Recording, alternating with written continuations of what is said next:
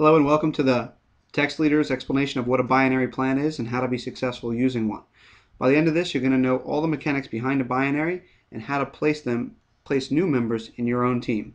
So here it is. There's you. You're basically building out two legs. Each one's a sales team and you get paid on the short leg. You get paid on all the activity below you, whether you sold the account or somebody below you sold the account that you didn't even sponsor. So by the end of this video, you're going to understand what I mean by that. It's important to remember activity is measured in customer points, and customer points are based on customer sales. They are equal to 50% or more of the dollar amount sold. So an example would be if somebody below you sold $100 or even you sold $100, that would equate for 50 customer points for your business. So here's exactly how it works. There's your sponsor, and they just got introduced to the business, and they sponsored you right away. But before you had a chance to sponsor anybody, they sponsored someone else. Now, since that person came in after you, they're going to go below you on that shared sales team.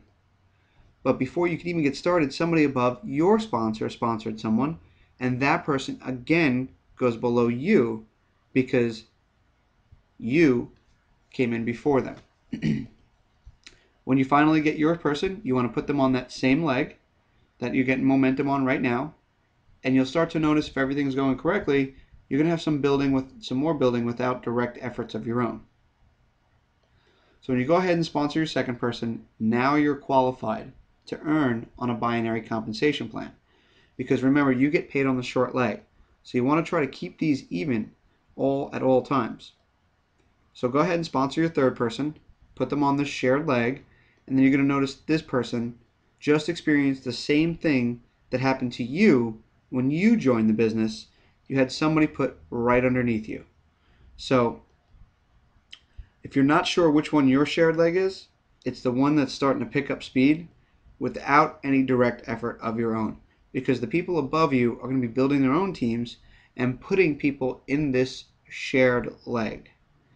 Doesn't mean you want to give up on it. Ideally, in this business, you want to put some more people and have them create their own momentum. And after you sponsor your third person on this shared leg, you should be through. In theory, in a good binary, if you sponsor 3 people on a shared leg, it should continue along with the momentum so that no one has to build that leg out again.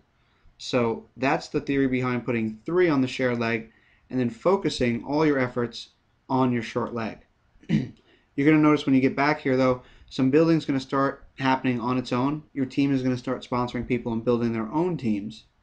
So you want to focus all your effort on the weak leg and start putting people on the outside. Those people are going to need to put 2 people on each side of their business, and you're going to ask them to also put 3 people on the shared leg. This is going to create momentum for you, and you keep putting people on the outside of your leg. Now, in some instances, you might want to put them on the inside of your leg if you need somebody to qualify, if you need somebody to reach another level to qualify for another bonus for yourself. That would be an example of why you'd put somebody not on the outside. So what you're ultimately looking for is duplication. And you'll see these 2 that I pointed out, they're starting to get duplication. They're sponsoring a lot of people themselves, and their teams are starting to build out. And you're going to start seeing some organizations pop up. Just like you're building your own organization, people are going to be building organizations within yours. And that's when the real money comes in. When people start building organizations within your organization, you'll start seeing momentum really in action. And your sales team can look like that. So when a binary goes bad, take a look at your sponsor. Now, if your sponsor only sponsored 3 people that never did anything, and they're only getting paid on the 3 people who never did anything. So that's an example of a binary gone bad. Someone who had a great thing going on one leg and did nothing about it to leverage it on the other. So thank you for watching. I hope this helped you to understand what a binary compensation plan is. Have a great day.